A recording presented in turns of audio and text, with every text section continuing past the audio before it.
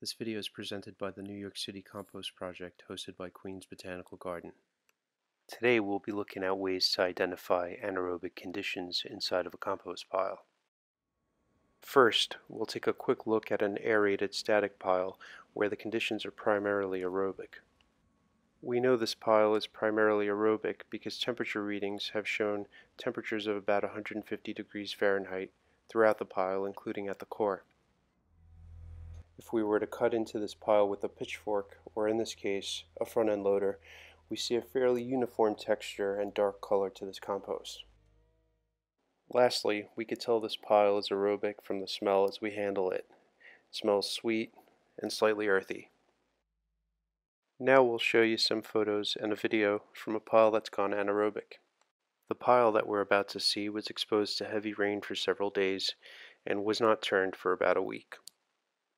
We look at three factors: color and texture, smell, and temperature to determine the conditions in the pile.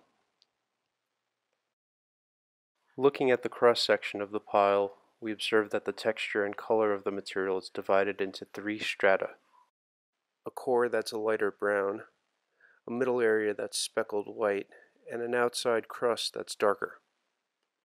The core, light brown in color, has had the least access to oxygen.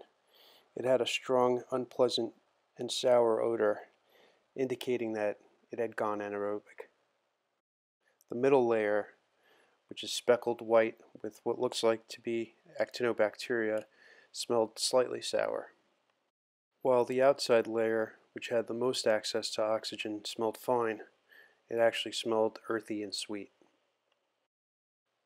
Digging deeper into the pile, we decided to place some temperature probes into the pile to record the temperature of the different strata. In this photo, the light brown core of the pile had a temperature reading of 116 degrees Fahrenheit. Meanwhile, a reading from the crust layer had an indicated temperature of about 134 degrees Fahrenheit.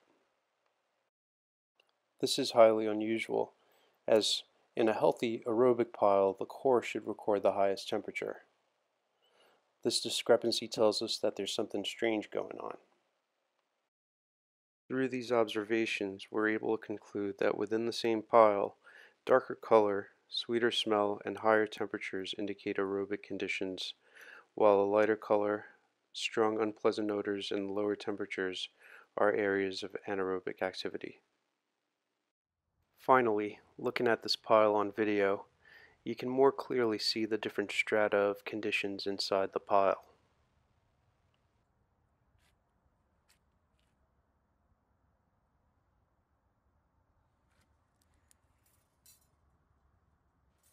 As we scan the pile, we move the temperature probes to different strata.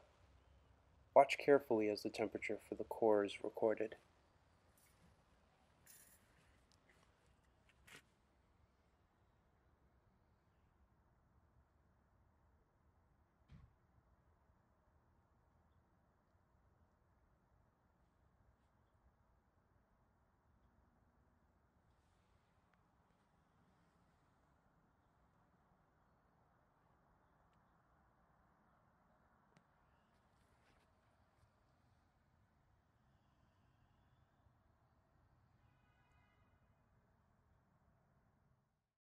We hope you enjoyed this video.